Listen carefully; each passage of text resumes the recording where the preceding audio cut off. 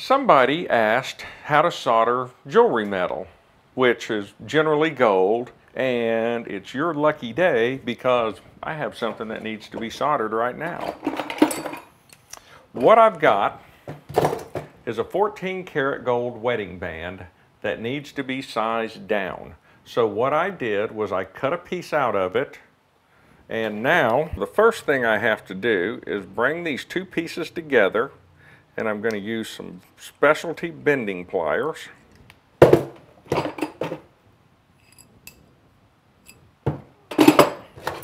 To bring these two pieces of metal together.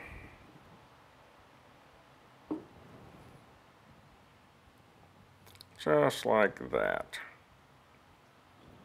Now, we've got a good smooth line here. Okay, the very first thing you want to do when you're soldering gold is you want to dip your ring in a solution of boric acid and alcohol, and then you want to light it.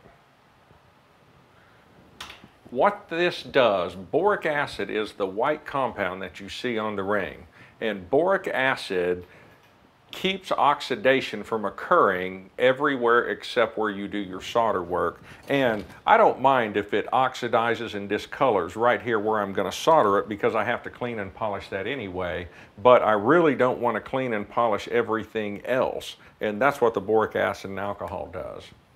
So next thing is I'm going to put my green flux on the joint, which helps the solder flow. And then I'm going to take my 14 karat yellow gold easy flow plumb solder. I'm going to flow my solder in a ball and pick it up on my solder pick like this.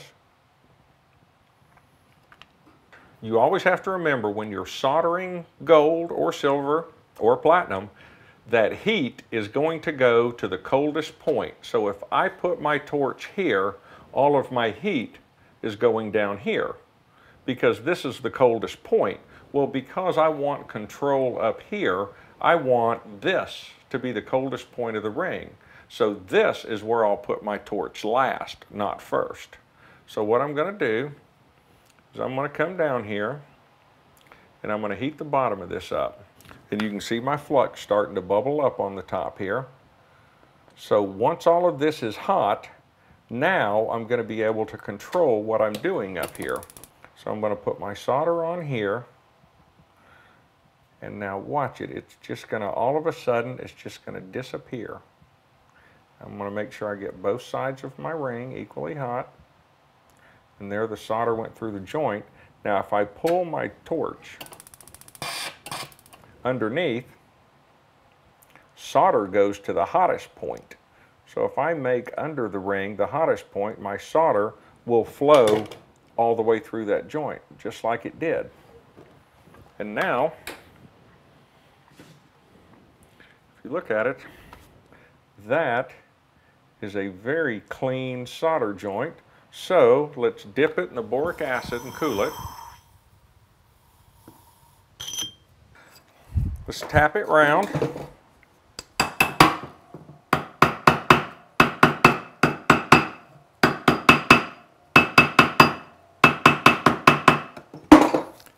Now, as you can see, that it's discolored right here, but nowhere else on the ring is it discolored. This is just some boric acid, which will come off here in the polishing. But now, what we want to do is let's run a file across that and see what it looks like. And that is how you solder gold jewelry.